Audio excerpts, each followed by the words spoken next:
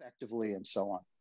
So I'd like to introduce a tool that I think it does a couple of things. One is it's a really useful warm-up tool. It's one of those tools that gets people to know each other at least a little bit very quickly, even if they haven't met before. And secondly, it reinforces one of the bedrock principles of creative work, which is the ability to diverge over many, many different ideas. Some of you may know this. It was taught the first time to me at one of these tool shares hosted by Jean Chatney, by someone else that folks might know, Ismet Mamnoon. And she referred to it as Taboo. Very, very simple. The best tools, seems to me, are always simple. What I'm going to ask you to do is pick up a Post-it note, if you've got a Post-it note, or maybe just a piece of paper or a pad, doesn't matter. And I'm going to ask you to write something down that will take you only a few moments to do, so you don't need a ton of big paper. Post-it note would be perfect. I use this, as I said, as an introduction tool, an icebreaker tool, a warm-up tool, and also to make a particular point. So everybody got paper and pencil? Okay. What I'd like you to do, please, is write down the 5 things that you will almost always inevitably say about yourself when you're meeting a new person.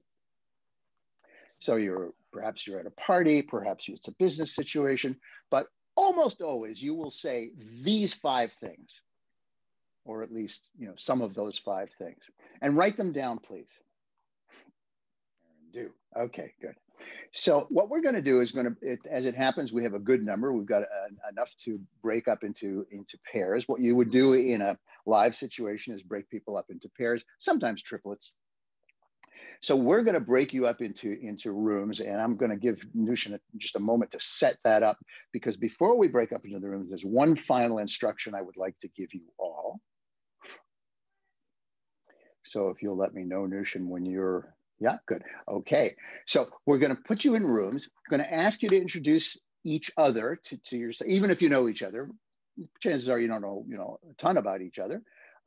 So there'll be introduction. Each person will have 1.5 minutes to speak. And I want you to speak for all of those 1.5 minutes, please. So fill the space. And you'll be in a room very, very shortly. The only additional ground rule is that you may not say anything at all that you have written down on your sheet of paper. Ready, and go to your rooms, please, or you'll be shipped to your rooms. What I've noticed is that in the context of a session, I can bring this same tool back over and over and over again, and you wouldn't believe how many times you can bring it back, because people fall for it every single time. Might say, okay, what are the 5 values of this corporation? And people will write them down. So throw those away. Now, what are the 5 values of the corporation? And see what people say. So this is something that you can come back to over and over and over again in almost any circumstance.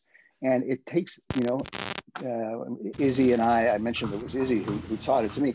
Izzy and I sometimes talk about facilitating in your underwear, meaning that you don't have anything, no tools, no nothing. You don't need anything for this. All you need is, if you don't have a piece of paper, they can just, do it in their heads. So where might you then use a tool like this? Because that's the next step. I'm curious about what opportunities in your life, in your profession, there might be to use a tool like this.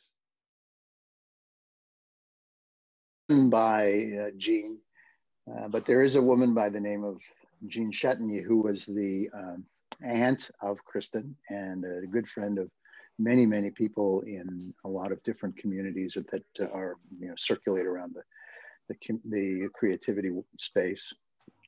And Jean was a master at creating tool share sessions. When I think of tool sharing, I think of Jean.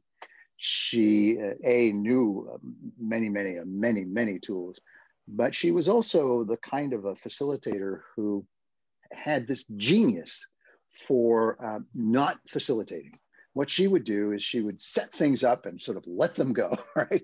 And her sessions were always delightful, always educational, always wonderful. Sadly, she's no longer with us. But just doing this as a tool share in some way, I think honors, for me at least, the memory of Jean. So I like to think of her.